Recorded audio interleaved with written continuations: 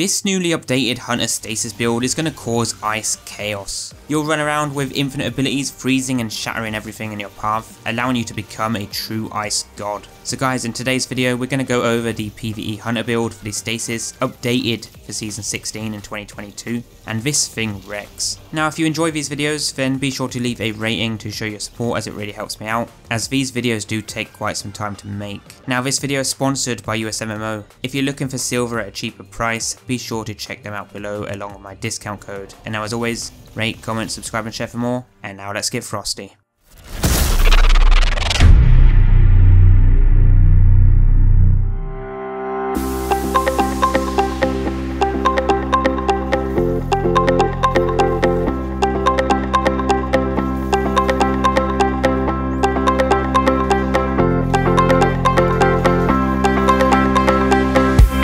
So firstly, the background gameplay will be the new Psyops Battlegrounds to show you how you effectively use this build in most PvE content. Now you can take this into more endgame PvE like a legend or master activity, although it may be a little harder to use as they are the most difficult activities in the game, so you will die much quicker running up to adds to freeze and shatter them in comparison to doing it in an easier game mode. But this build is one of the best setups if you do want to use a hunter with the Stasis subclass for PvE. Now how this build basically works is you'll first run up to a bunch of adds and throw your stasis wall down, then you'll jump up into the air and shatter dive into that wall, freezing and shattering everything nearby. This will create stasis shards, which when picked up will grant ability energy. You'll dodge every now and again since you'll have really fast abilities, and then getting a kill right after dodging will spawn a void elemental well. This will give you volatile rounds to your void weapons and, if preferred, damage resistance on top, which are amazing for endgame PvE. From there you'll run around killing everything with your abilities, melee and grenades, spawning more stasis shards, and then just repeat. We will be using the Frostees, which will stack with our 100 armor stats to make our ability cooldowns much quicker so that we can get our infinite abilities. Now when it comes to choosing a loadout, the best choices to use would be void weapons like a funnel web or a grid skipper,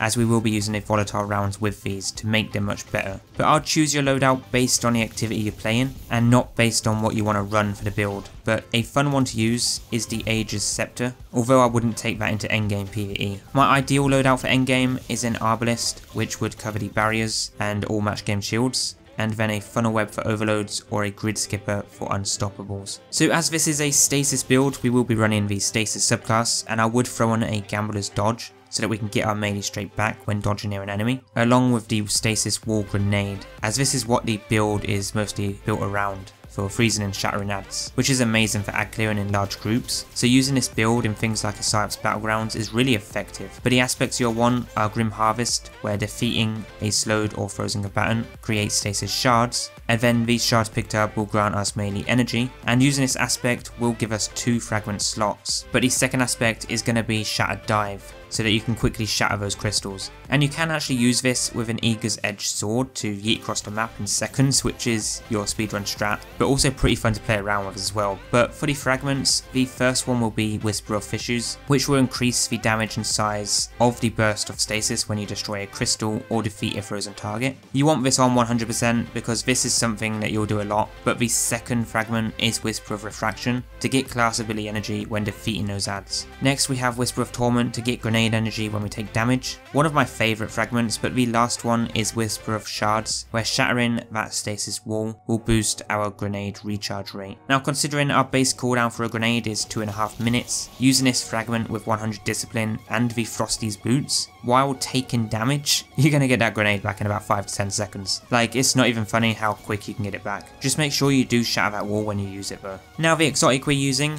is the Frostees, and what this does is increase the grenade, melee and dodge regen while sprinting, and dodging increases your sprint speed. This does stack with your stats being maxed out, like the Warlock's Eye of Another World, and this increase is I believe 100%, which doubles that regen speed. So this is an amazing exotic to use, not just for the Stasis subclass, but for any subclass you want to use and have faster abilities in general. Now moving to the mods, we're going to use Elemental Shards because this will make those shards count as Elemental Wells, which is good as picking up those wells will give us ability energy to all our abilities and not just our melee. So slot this on along with the next mod, which is going to be Well of Restoration, to give us additional energy to our ability with the lowest energy energy when we pick up those elemental wells and shards. Now I'm also using Melee Wellmaker because it's just so easy to get melee kills with this build, and the Stasis Melee is one of the best abilities for the Hunter, so using this on adds will spawn elemental wells, but we're also using Reaping Wellmaker to spawn a Void Well when getting a kill with our weapon after dodging, and then picking up that well will give us volatile rounds to avoid weapons, as we'll use Volatile Flow, which is this seasonal mod for this season. If you want, you can swap this or swap your Melee Wellmaker to a Well of Tenacity to gain that damage resistance, but it is up to you and what you prefer, but I wouldn't replace those Stasis Elemental Well mods though. For our normal armor mods,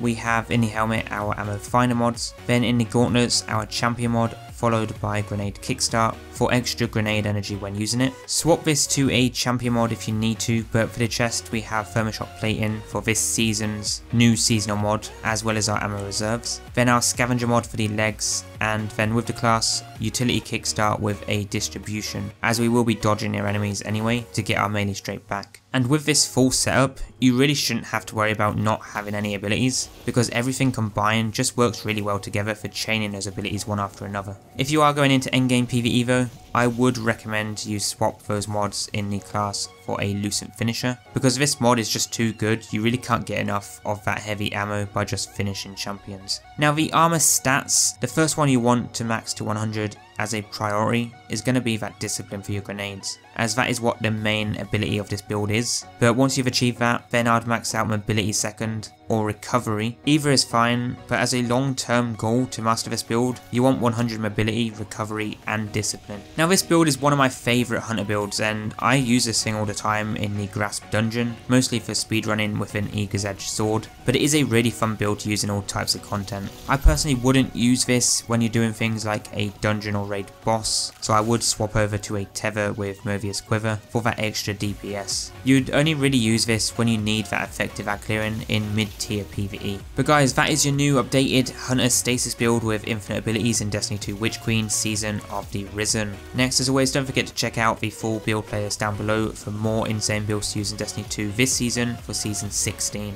in 2022. And let me know down below what you think of this one. But guys, I've been Divide, have a good one, and I'll see you all in the next build video. Peace out.